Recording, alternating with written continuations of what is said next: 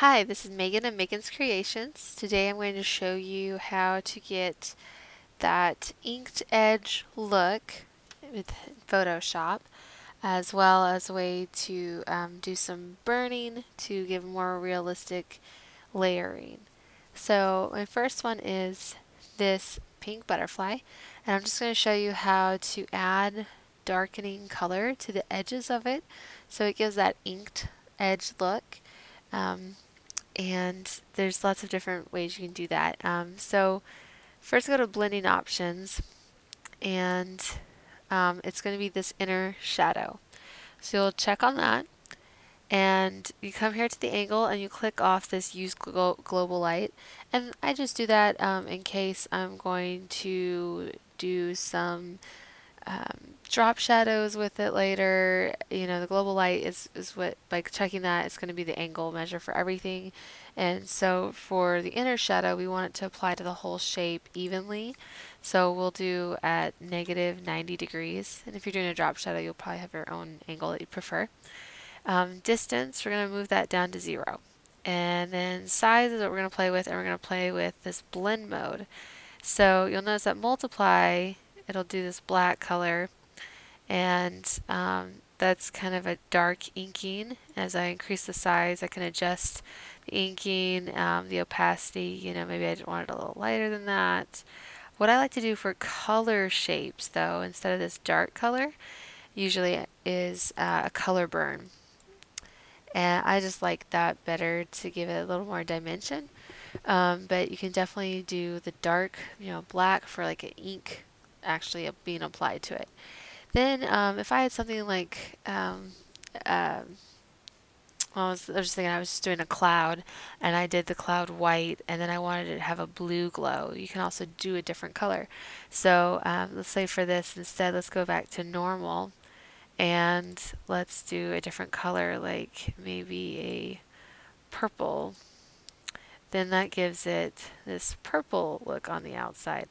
And like I said, that's fun for things like, I like to do that with white, because if you do white, the multiply will come out really dark. Color burn won't show up because it's white. So I like to often do a color, that also shows reflected light. If this butterfly was on a purple paper, it would reflect purple light onto the edges of it to give it a more realistic feel. So just play around with the blend mode, multiply, normal. Again, if it's a white shape, then like let's make this butterfly white, then color burn won't work. It won't show up. So I would do, you could do multiply, and you could always change that to, instead of being black, to maybe being like a light gray, something like that. Or do normal and pick a fun color that, like a light blue, and that way it's got bluish edge to it. So that's some fun inking, okay?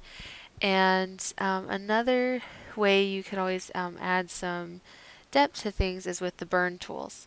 So right here you'll see this little hand, or it may be this little, like, looks like a pen. These are the dodge and burn tools. Okay, so let's actually go back to our butterfly being pink to show that. Oh. Sorry. So, and I'll just go ahead and clear the layer styles right now. So dodge is going to lighten it up, and it's just like a brush, so you can come up here and you can change the size of the brush, the hardness. Remember that if it's 0% hardness, it makes it fade out at the edges, and if you do 100% hardness, it'll just do that circle, like a cutout. Like, it'll only do that circle shape. So I like to lower the hardness so it's a soft feel, so it blends together. And then you have this range where if you're working on something white, you're going to have to select the highlights, and if you're working on something dark, you're going to have to select shadows. So we can do midtones because this pink is a midtone. And then exposure, again, is kind of like that opacity of, I would do a low exposure so you can kind of work it slowly to build to what you're looking for.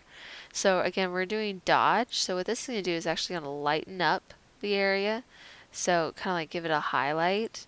And it's just fun to just be able to have a little more control over where the highlights are going to be. And then the other tool under that menu was a burn tool. And so I find that inner shadow that we did is a much quicker version of this, but you could always use this burn tool, and you would also go around the edges, you know, to darken it up, or to show make it look like it's got a fold here, you know. You can just work with that. I like to do that dark and then maybe lower the exposure even more and make the brush bigger, and then go over that same area to help kind of gradually build it out if that's where we want it dark, and then slowly doing some more brush work to give it a gradient feel, you know. So that's one way to do that. Another use for this burn dodge tool is for tape. So I have this layout here that I did with my kit Tell Me More, and also use some cool photo actions, and I'll link those in the description. And so I have this tape here, and you can, I don't know if you can tell, but let me zoom in then. Okay, so I've zoomed in to see the tape layer up close, and I'm going to select the layer that is actually the pattern that I clipped to the tape layer.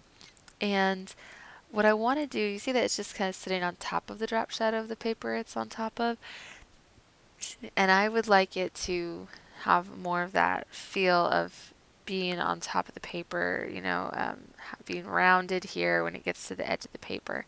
So I'm going to do the dodge tool first, and I'm making my brush pretty small, and then on the range make sure you select highlights, because our paper is pale. We need to select the highlights. If I had this blue color or this red paper, I would do the midtones, but I need the highlight for this one. And then also when you use a brush, if you hold down the shift key, it'll keep it in a straight line, so you don't have to worry about making sure that it's straight with your hand, that you have a steady hand. You just have to hold down that shift key and it'll keep it straight for you. So you can see it's getting lighter and lighter, and it's good. I want this bump right here. And then we can go to the burn tool and take it along this edge to kind of give it a little more shadow as it flips over to the side of the paper. Okay, and so there we go. We have a little more dimension to that tape piece there to give it a little more realism. So I hope you enjoyed these methods for adding, for burning, inking edges, and also using the burn tool to create more realistic layering and wrinkles in your layouts. And we'll see you next time.